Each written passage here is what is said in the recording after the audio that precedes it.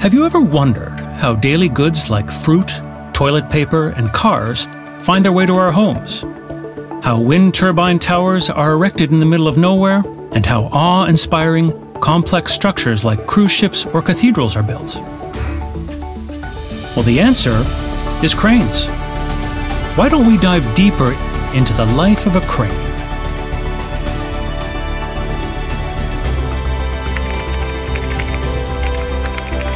We might take cranes for granted because the world as we know it wouldn't exist without them. But how do we make these magnificent machines? Let's hear from the expert. There's a well-known joke in the crane world that till gravity exists, we have our jobs. Thanks to gravity, all objects, including the very heavy ones, don't fly on their own. And when we need to move what matters, rolling, pulling, and dragging are not always realistic options. Cranes are the best option for moving heavy loads in 3 dimensions. Very good question. We often see cranes lifting unbelievably heavy objects, but very rarely see a crane that's tipped over. Why is that? Cranes can lift things without falling over due to properly made design. We must always obey physics laws during crane design, and also we must take into account local conditions. So designing a crane is not only about good looks, it's a complex process dictated by factors including the laws of physics, the understanding and execution of innovative technologies, local conditions like wind and temperatures, as well as the function that the crane is needed for. Konecranes cranes represent state-of-the-art technology with sophisticated and intelligent solutions that stand for decades of industry leadership.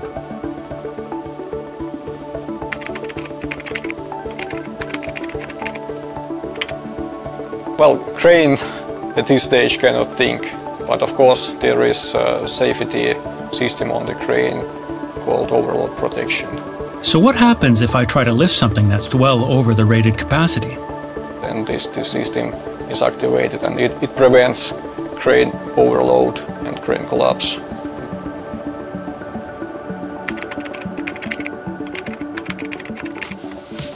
Cranes are manufactured in factories through an industrial process that involves, for example, machining, precision cutting, welding, and assembly, with systematic testing performed at every phase. Konecranes manufactures cranes by first producing finely crafted components like gears, motors, and controls in-house. This is called the core of lifting. These components are designed for crane-specific applications, with precision-cut steel parts assembled into the final crane structure. Konecranes also offers custom cranes tailored to specific industries and needs, utilizing standard components in unique ways.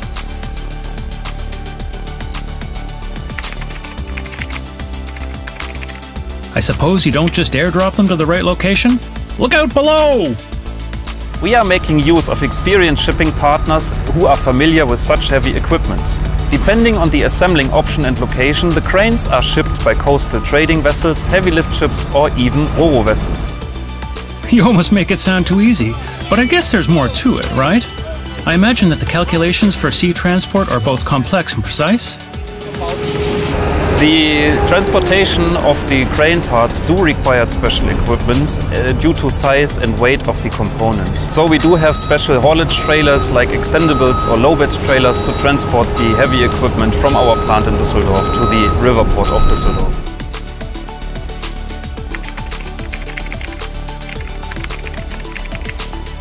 Hang on, what do you mean? They're not transported in one piece? Usually the crane consists of 4 major parts, which is the chassis, the superstructure, the tower and the boom. The boom, however, is split into 2 parts.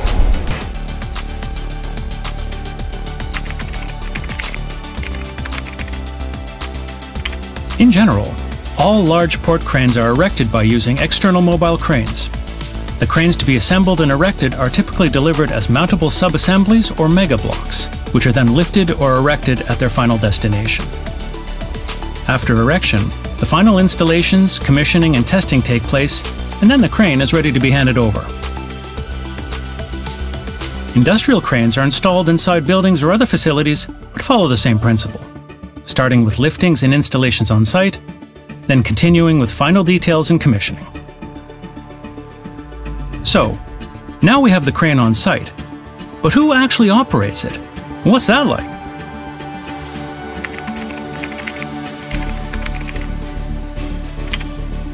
Let's ask a genuine real-life crane operator. First, where are we and what kind of crane do you operate? Me ollaan Maier Turun telakalla ja uudemmassa pukkinosturissa tällä hetkellä. Tell us more about these gantry cranes. Tää on 2017 rakennettu nosturi ja vanhempi nosturi on 70-luvulla valmistunut. Molemmat on käyttökunnossa kuitenkin. What kind of crew is normally needed to operate this Goliath? 5-6 on semmonen normaali vuoroporukka tässä, että kuljettaja plus 4 tai 5 alamiestä. So you're up here and the others are down there. Do you stay up here throughout your shift? Täällä me vietetään koko työvuoroaika sitten ohjaamossa ylhäällä. Even if there's a storm? Tää on varmaan yksi turvallisempi paikka siinä vaiheessa, että ukkosen johdattimet hoitaa salamat sit pois. Okay, so work gets done regardless of the weather? Tuulirajat on ainoastaan niin semmonen periaatteessa, mikä meitä estää. In fact, when the winds are blowing more than 20 meters per second, the safety systems kick in and the crane stops moving. Safety always comes first.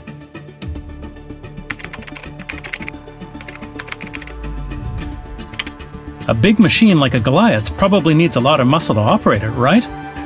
Pukkinosturi on iso ja hellää. Pehmeästi käsittelee, kun itse käsittelee sitä pehmeästi. Se tekee samalla tavalla, mitä sä kohtelet sitä, niin kaikki toiminnot reagoi siihen.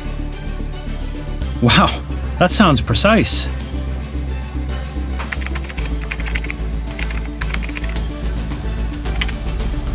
A typical crane service routine involves several phases: inspection and diagnostics, fault identification, repair planning and quoting, part replacement or component repair and ordering new parts, testing, and final reporting. These phases ensure the crane is safe, efficient, and meets operational requirements. These routines are often part of a broader life cycle service program and are designed to minimize unplanned downtime, which can be very costly for customers. It's extremely important to maintain cranes regularly. It's the key to extending their life cycle, which can span decades. The equipment can also be retrofitted and modernized several times during its lifetime. By utilizing real-time data and remote monitoring, we can anticipate component or equipment failure. This way, you optimize maintenance activities, save resources, and reduce emissions. A well-maintained crane is energy efficient and reliable. The life of a crane is filled with hard work and challenging circumstances. Real-time data monitoring, retrofitting, and modernizations ensure that our cranes remain capable of handling any given task for decades to come. This is why, in addition to state-of-the-art technology and innovative designs, Konecranes also focuses on circular and sustainable solutions to offer the longest possible life for its cranes.